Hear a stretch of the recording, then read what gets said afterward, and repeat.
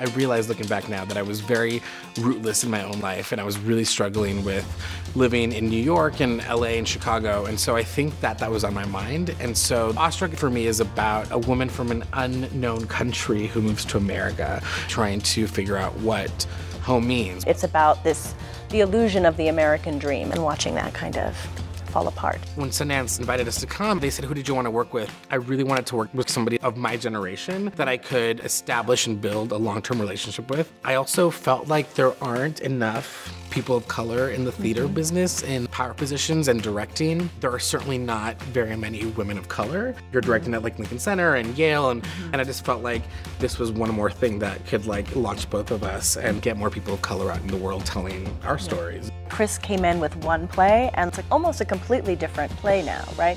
And I think that was both because of the things that you wanted to experiment with, but also because of the conversations that were happening in the room. Like, actors are asking, what's my intention here? What is this relationship?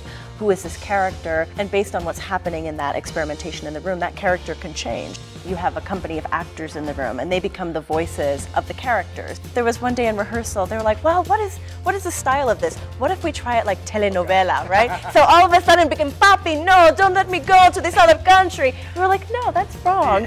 But we could try that. We got to do that. I like the idea that my plays are open enough to interpret so that a director and an actor and a design team can really bring in their own theatrical imaginations. I'm really just there in rehearsals to either answer questions if something doesn't make sense, or to clarify and rewrite.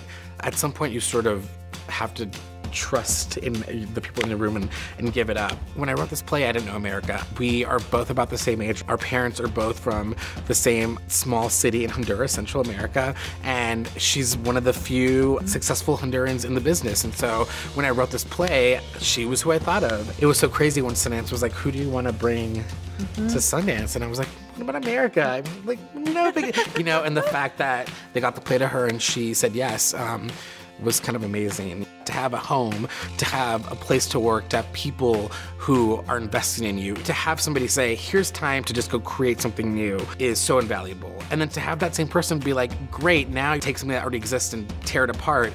You know, that's great to have this lab. It's really the gift of time, you know, to kind of think, which you don't have in other crazy, busy places. People are taking risks, but you're not taking risks alone. You're taking risks together, and that gives you courage to be as big and as bold. Sundance is just, it's good for the soul. Yeah, it is. Say that out loud. No, but it yes, is, you it's did. like, You it's said very, it. it's Good for it's the very soul. warm, you know. It's good. Chicken soup for the soul. Family.